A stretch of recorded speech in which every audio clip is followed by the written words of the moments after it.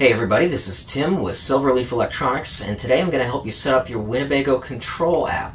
Now if you're not already familiar with this app, it basically gives you access to and control over all of the different systems in your RV. Basically everything that you can control or access from your touch panel, you can also do it from a laptop or a tablet using this app.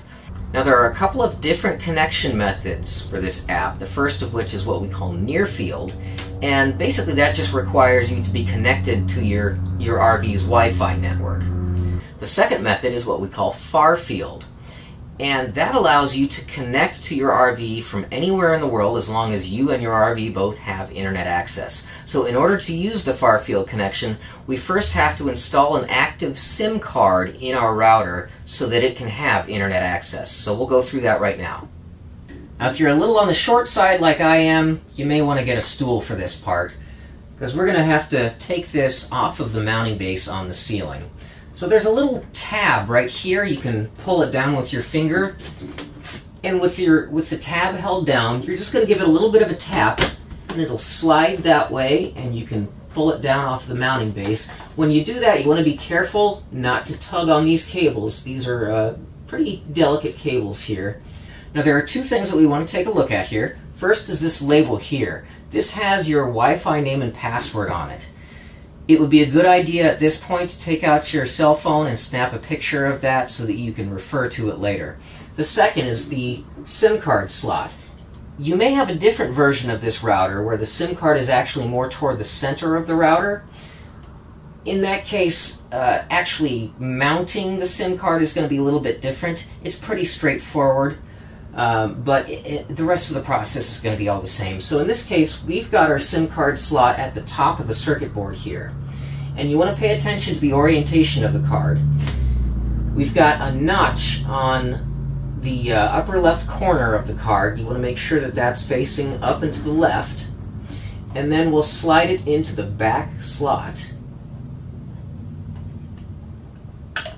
Just like that.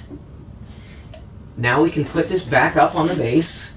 I'll line it up with the mounting tabs here, just like that, and again, give it a little bit of a tap to lock it in place.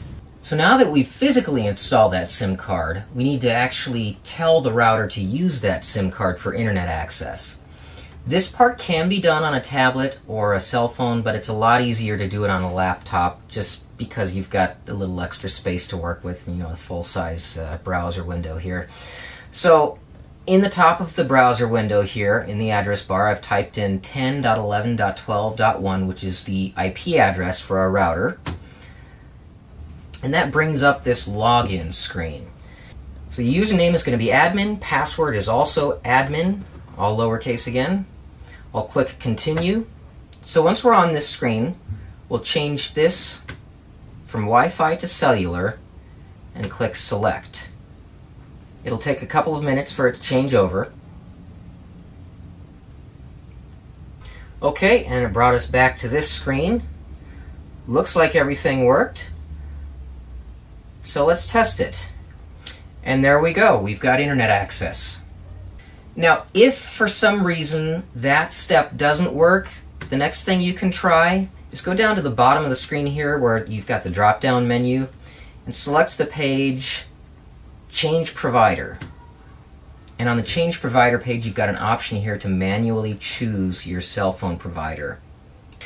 Well, that's it for the first step. In the next video, I'm going to show you how to create a Silverleaf account and get logged in for the first time so that you can start controlling and monitoring your Winnebago RV from anywhere in the world. Thanks for watching. I'll see you in the next video.